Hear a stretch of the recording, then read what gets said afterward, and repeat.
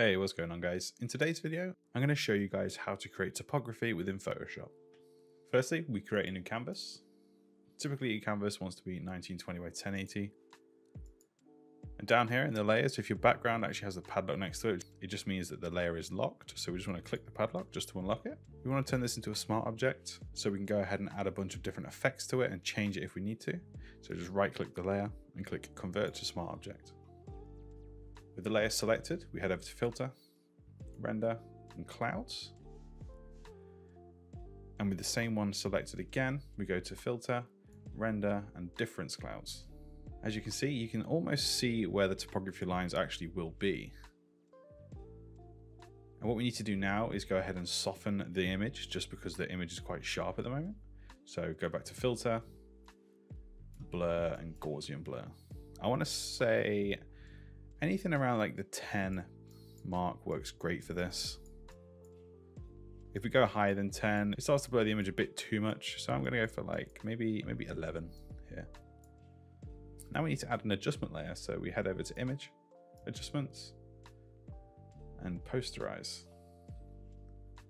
As you can see already, it's kind of making these little islands here with lines.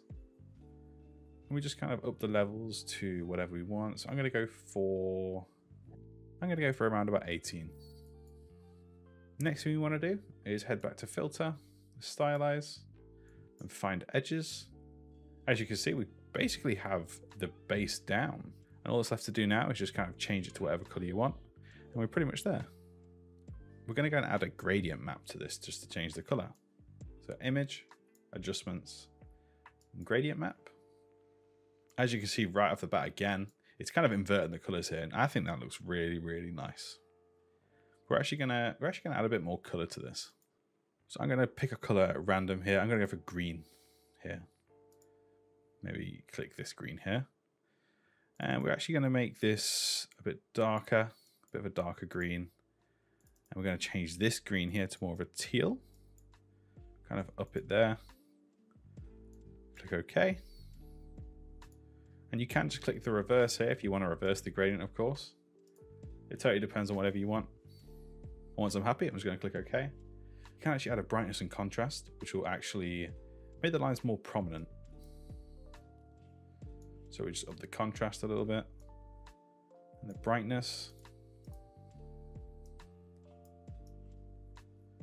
And it just kind of makes those lines pop a little bit more. Perfect. And what you'll notice here on the layers is it kind of lists all the effects that we've put on the smart layer. You can actually go ahead and double click the clouds layer. It will actually randomize the clouds that were placed originally. And you can do the same for difference clouds if you wanted a bit more of a different effect. And you can do the same for posterize. You can change the levels to go higher, or you can change it to go lower. So let's go for like maybe a 9. And there. I'm sure you can create some awesome things with this. I hope you found this tutorial useful. Be sure to like and subscribe for more. I'll see you guys in the next one. Take care, guys.